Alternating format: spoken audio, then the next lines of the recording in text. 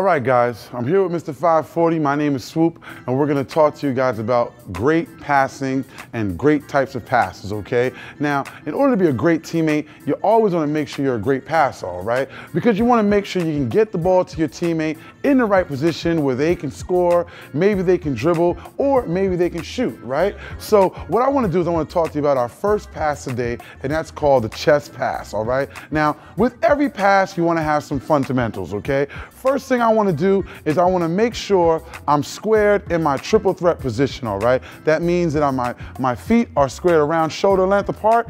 I'm looking at my teammate, I'm crouched down, able to shoot the ball, dribble the ball, or pass the ball. Now, when I'm passing the ball to my teammate, I want to extend my arms. Extending my arms, thumbs down, releasing the ball so I can pass the ball to the target area, which is right here. So he can do the same, shoot, pass, and dribble. All right, I step, extend, and pass. A great pass, step, extend, and pass. Now, when you wanna make sure you pass that ball, you wanna make sure you pass it into the target area.